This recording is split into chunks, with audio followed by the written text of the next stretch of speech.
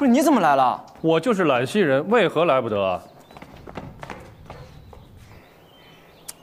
为什么如此不友善呢？上次如果没有我提点的话，帅家莫，现在应该是被发配到了千里之外了吧？上次的提点，谢谢啊。你既然来了兰溪呢，不如我就尽尽地主之谊，给你找一个舒服的地方坐坐，如何呀？我这还看着猫呢，快走吧。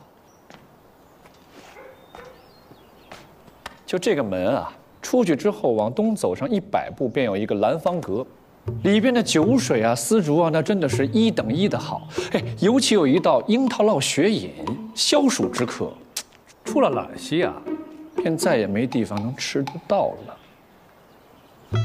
风公子，你看帅家莫这事儿呢，一时半会儿他也办不完。同样是等，为何不去蓝方阁等啊？吃过饭之后，喝着小酒，听着小曲儿，我还有2个红颜知己，他们又很擅长。哎呀，不去！花言巧语，谁知道你安的什么心思？可惜我这2个红颜知己打牌九的技巧了。算了，不勉强了，走了。陈仁清，风公子，开牌开牌！我来帮你开。我来，这边我来。哎呦，你输了。风公子好手气。风公子啊，不妨在兰溪多待几天啊，还有几个好地方值得一去的。我这待多久吧，还得看老帅这盘账的速度。敬您。怕什么？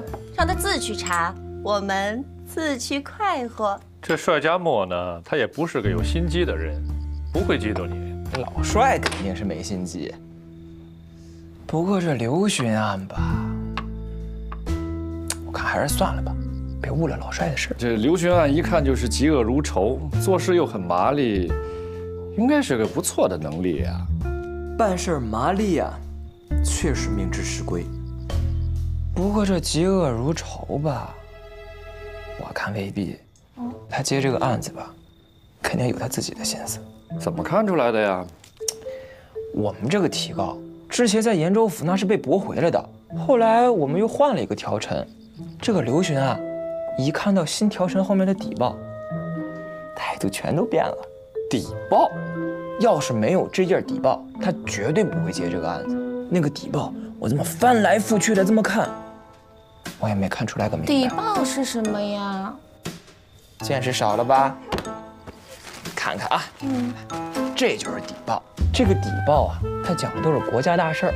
这每个省每个月发生了什么事儿，它全都在那个。还有那个陈仁清，给我，你给我，你给我，总来炸我！呸！你说。